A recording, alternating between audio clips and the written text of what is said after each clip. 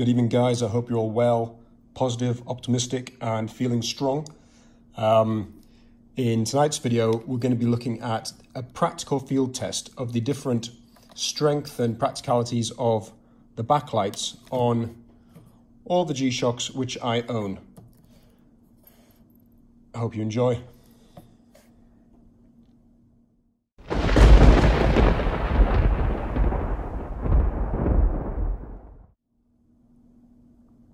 Okay, now, first up, take a look at this. I think you'll appreciate it. Make a little bit of space here. Open up this pack.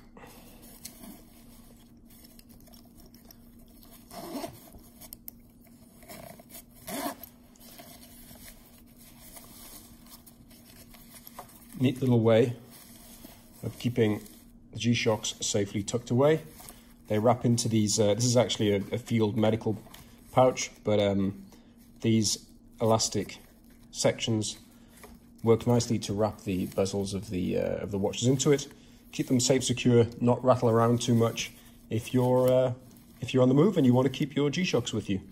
That's how I'm storing some of mine at the moment. Anyway, next point, before I get into the actual full video about the backlights themselves, I want to give an update on this, the GA2110 Earth Tone, the grey one. Now, as you know, if you've been watching my videos, I've got 5 GA2100s or 2110s. I've got 2 of the blackouts. I've got the yellow 2110. I've got the blue Earth Tone as well, which is here. And I said in a previous video, I think a couple of videos ago, I'm not planning to wear this because I believe it's pretty rare. I think it may have been discontinued, although there's some question marks about that. Some people are saying it probably is still being produced. I don't know. Anyway, I just want to protect it because for me, it's one of the prettiest watches I own, the prettiest G-Shocks I own. Anyway, the other day, I put it on for whatever reason, and guess what happened? I haven't taken it off since. I've literally been wearing this for about a week and a half, 2 weeks now, and I absolutely love it. It's so versatile in terms of its aesthetics. It works with virtually anything I'm wearing. It's been on with a suit. It's been on in a smart casual environment. Done some sport stuff with it. Worn it for kettlebells. What can I say about this watch? If you're looking for one of the GA2100 or 2110 line, I mean, for me, this is currently taking the biscuit, so to speak, not least because it has the wonderful positive display, as mentioned in one of my previous videos. The rest of these watches have a negative display, and because that digital cluster is so small, that can prove a little bit challenging to see. But the positive display of this, plus the color of it, its versatility with what you're wearing, I just absolutely love it. So that's one update. The next update is, watch this. Little bit of a functionality display for you. I'm going to go to here. Now, please watch the minute hand. Now, see where the minute hand goes.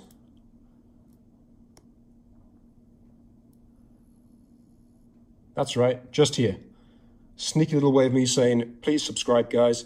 Subscribe to the channel, really appreciate it. It keeps me, keeps my energy up making these videos. Thanks very much. Now, on to the backlight test.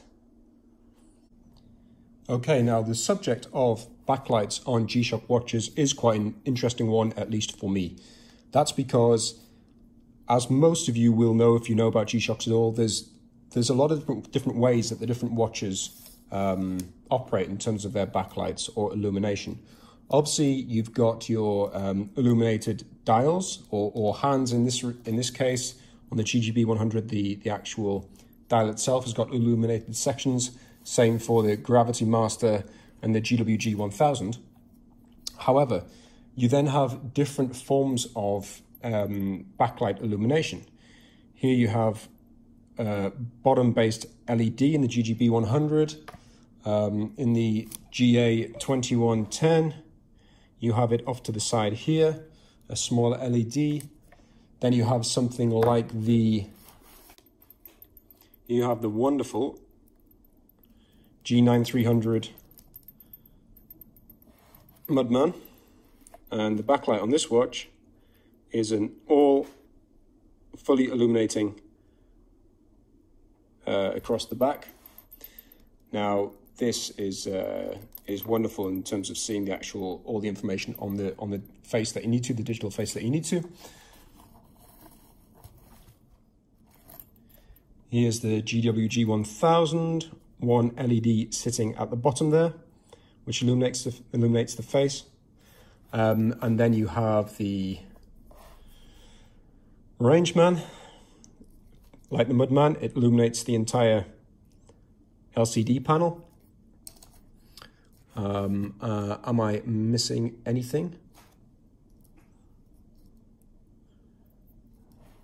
The Rescue Red, lovely LCD illumination as well. And the Gravity Master. You get it right at the bottom left here. So bear in mind, I'm doing this in the presence of a couple of rather bright lights around me, so you're not going to see the effects very well right now. I'm going to have to do these tests whilst the lights are off. I also just want to recap on the fact that if you have a torch like this beauty, it's a Nightcore MH27 UV, UV being the operative letters because that means it's got ultraviolet. So you select the watch, you select the torch to UV setting here, and then you pick up the watch that has the luminous dials on it, and you can see instantly the power of the illumination there when I cover the light is incredible. So this UV light actually supercharges the luminous sections of the watch's face in a rather dramatic fashion, and truth be told, it stays pretty active for a rather long time. Definitely if you're working in a dark environment for a long period of time, I am a big believer that if you have a small pocket UV torch with you, you can save yourself a lot of pressing of the backlight buttons, because the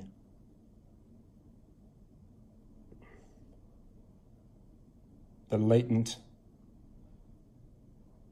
luminescence there will remain for a long time. I mean, I'm just covering the light next to me right now, and you can see how powerfully that has affected the Blackout GA2100 there. It does last for quite a long time. And if you actually do it and you have the watch like this next to your bed, you could illuminate with the UV, and literally hours later sometimes it can still be charged. Not to the same degree, it does fade, but it's definitely a very handy trick to know. The GWG-1000 looks superb when it's had this kind of UV charging. There, I just cover over the light next to me. You can see that is rather powerful, and again will stay, not in that brightness, but will stay for quite some time. Wonderful. So back onto the approach to how we're going to do this video. I mean, essentially, yeah, there's three scenarios in my reckoning where you'd want to use the backlight of a watch. And number one is to illuminate your watch to read it, obviously. Number two is to see across a room in pitch black. You might be saying that isn't what a watch light is for, but trust me, when you own some of these G-Shocks, you can actually rely on them to do that to some degree. And the third way that you might use a backlight on your watch is to read something. Again, they're not designed for that, but in certain circumstances, they can be used for that. And I'm going to demonstrate to what degree and how effective each watch is in those scenarios. One other note before we start the test is, of course, if you own a classic, like beautiful watch like this old Tag Heuer that I have and have had for many years, of course you don't have a light of any kind. You can spend a lot of money on these top-end watches, and if you get caught in the dark and you need to know what time it is, you can end up a little bit compromised there. Let's do the loom on the tag to see how it looks when it's had the UV shone on it, and you can see it's pretty good actually. It's nice. Don't get me wrong, I love this tag, but it just gets virtually no wrist time. Well, it doesn't have any wrist time whatsoever for many years now, simply because these things just trump it from a practical perspective. Okay, next section of the video. So I have each of the watches that I'm going to test on the left-hand side here lined up nicely. I'm going to turn the light off so it's as dark as I can get it. It is nighttime, so it should be getting pretty much a good recreation of being in a darkened room where you need some illumination, you can't find your phone or your phone's out of battery. It's creating that kind of scenario. The lights are going to go down.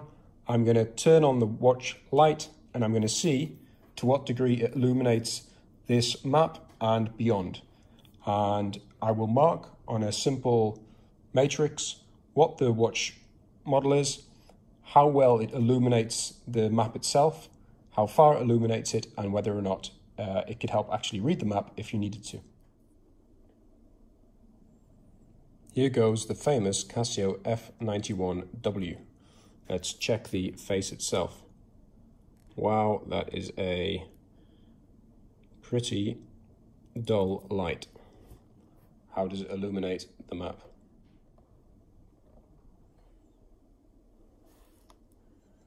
F91W showing pretty poor standards of illumination when in the dark. Onto the GA2110 earth tone, the grey. Illumination on the dial itself and the LCD, the mini LCD cluster. And here's the GA2110 earth tone grey. Lovely colour actually. That light blue backlight on the digital cluster. The hands stand out quite nicely, and then the light goes off.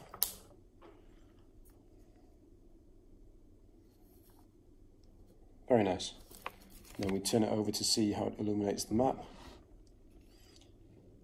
Can certainly do some reading if absolutely necessary, and a little bit of illumination factor there as well.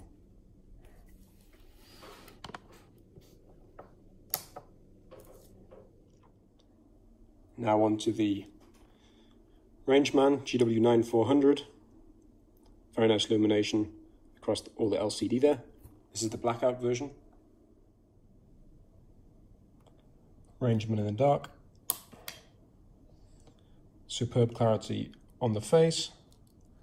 For reading or seeing anything else, very poor.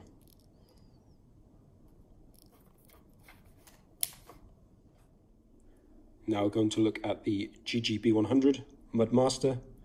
You can see that LCD, the LED at the bottom, and comfortably illuminating the LCD panel as well.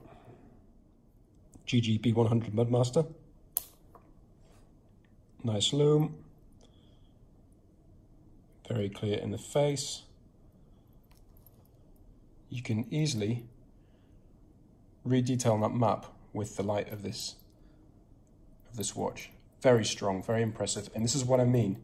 Some of these G-Shocks you can use to illuminate a large space, a surprisingly large space. Always impresses me. Here is the special edition GA2000. So you can see the two digital light clusters, the two digital LCD clusters, nicely illuminated. I should set this to the 3-second illumination rather than 1, and the small LED on the bottom right there. Great looking watch. GA2000. Really nice, clear illumination there. Illumination of the map itself. You could just about read something. Better than the Rangeman, but not hugely helpful, and no real illumination or flashlight properties there. Onto the G7900 Rescue Red. You can see big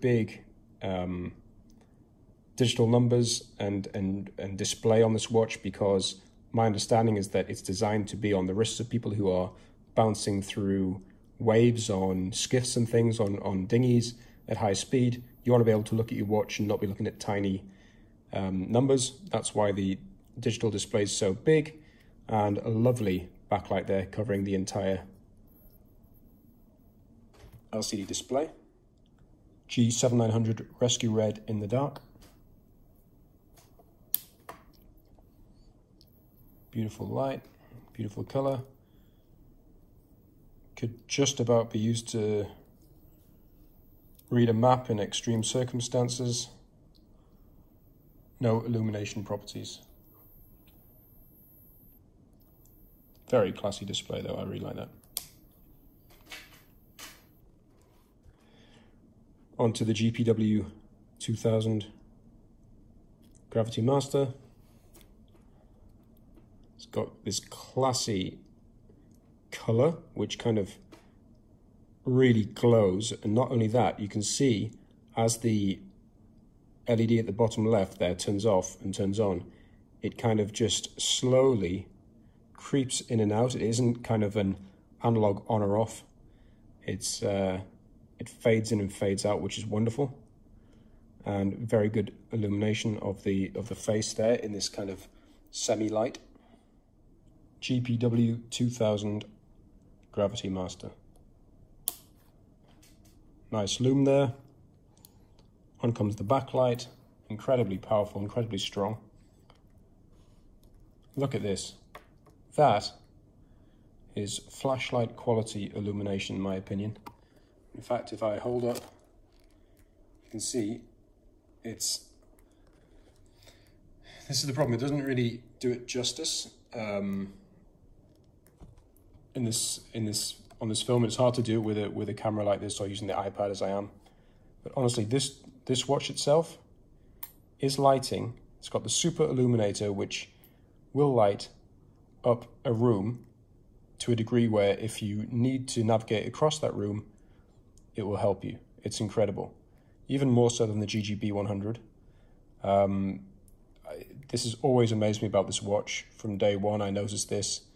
And also bear in mind the watch is solar itself as well, so it's a solar battery, yet it's incredibly powerful and it will light up a room. Mind-blowing. Fantastic work, Casio. Fantastic work, G-Shock. The G9300. Madman. 12, 13-year-old watch now. That beautiful. I love the color on the back of this, on the backlight of this watch. It's just class. Perfectly illuminates that face. No issues whatsoever in this light. Onto the G9300 Madman. Wonderful backlight. Illumination of the map. Virtually non-existent actually. And no flashlight properties. And I know we've already done the GA2110 Earth Tone Grey. However, that's got a positive display, so let's check the negative display GA2100, the triple black. You can see it's nicely illuminating the dial there, the digital cluster. Not doing much to illuminate the hands.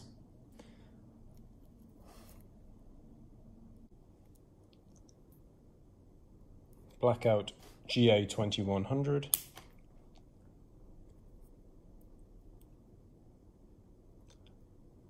Digital cluster, great. Hands, not as good as the grey version. Illumination of the map, not bad.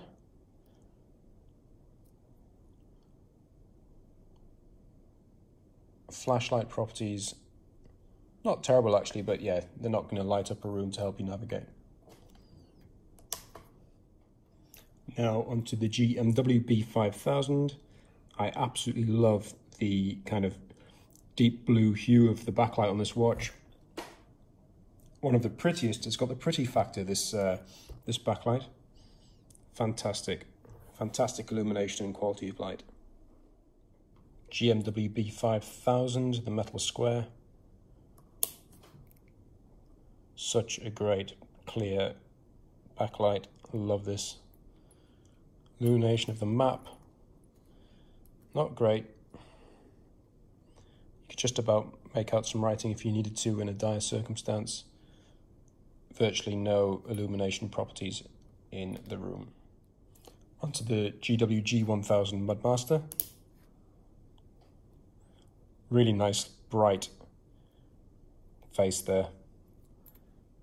Let's light up the map. Yep, you can certainly read the map by it. Less of a flashlight illumination properties around the watch, but one of the better for illuminating the map.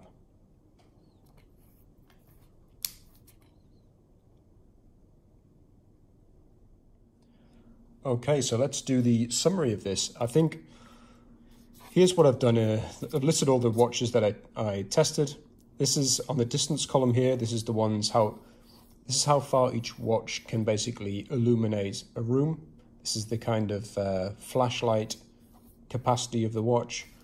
Then how much they helped in terms of reading the map, and then the actual face, the dial itself. Now, one of the main summaries I've noticed is that when it comes to the watches like the Rangeman or the Rescue Red here, or the G9300, they are basically incredibly good. They've got beautiful faces when they're illuminated. Same for the GMW B5000. I mean, you can't really beat them or question them. They get tens in that respect in terms of the illumination of the face themselves. Now, they don't really light up the room or the map so good. However, they're not designed to do that, so I really can't complain. The illumination factor is purely something which I find interesting myself, and I use from time to time. And yeah, that's why I've added it as an extra test on here. The other thing to note, I think, is that the GA2000's got a really nice dial actually in the dark. I was very impressed with that. I didn't think it would be so good. I think it's those kind of nice thick hands with the illumination on them, plus the fact that those two mini digital dials, clusters, are very nicely illuminated as well. It just worked very nice for me and was, I guess, delivered over expectations. And then, of course, we come to the Mudmaster, the GGB 100, and the Gravity Master. Absolutely spectacular results in terms of the illumination of the faces, but also illumination of the room and the map. You really can map read with these things, particularly the Gravity Master. I mean, I really would love to know a bit more about the LED inside this watch and how they make it so powerful whilst also being solar. The Mudmaster itself, the GGB 100, was good. The GWG 1000, really nice illumination on the dial, but in dark conditions, you can see even in the light here, the LED on this battery-powered Mudmaster is much stronger than this solar-powered Mudmaster. That's one of the two differentiating factors between these two Mudmasters. Same name, very different watches in my opinion. Love them both for very different reasons. And yeah, I guess the only other thing that's worth mentioning is that the watches, most of these watches have an option to either have the backlight to come on for 1 second or 3 seconds. I always have mine set on 3 seconds when I remember to set them up like that. Some of them were set for a shorter duration, just because I don't think I've adjusted them since I bought them new. But yeah, the longer light works better for me, like that 3 second on this Gravity Master here. And of course, the other thing to mention is I do add a augmented torch to some of my watches. Sometimes I have this flip or swivel head torch here, which is incredibly bright. It's very easy to just clip it onto the watch strap like this. So if your hand's free, it pops on there and you can walk around and illuminate around you, no problem. It's also got a red light option here, which doesn't damage your eyes. At night, if you have bright white light at night, it can sometimes leave kind of after image, which can affect your ability to read or drive or something like that. So having a red light option is really nice as well. One final topic that I had to mention when we're talking about backlights is that on these G-Shocks, many of them have the option to have the automatic backlight, where you flip your wrist through a certain angle and it automatically comes on like that. It's an option that you can have set on or off. I invariably have mine set to on because I just think it's really handy, really smart. The only time when it could be a nuisance is if you wear your watch at night in bed and you have your arms, your hands near your head. You move at night and it comes on when you don't want it. But look, in general, that's unlikely to happen. I just think it's a really, really useful addition to these amazing watches. I wanted to make sure that you were aware of that. And yeah, I think that pretty much wraps it up. I hope that was really useful, guys. Just wanted to actually note, if anyone was interested, this pouch, the medical field pack, is actually made by a company called Mystery Ranch. And when I bought it a number of years ago, I think it was in 2015, they actually made all of these in the USA. I think it was in Montana itself. And it's just a great, great company. You should check out their website. Really, really quality stuff. Mystery Ranch. Anyway, that's about it, guys. Have a wonderful day.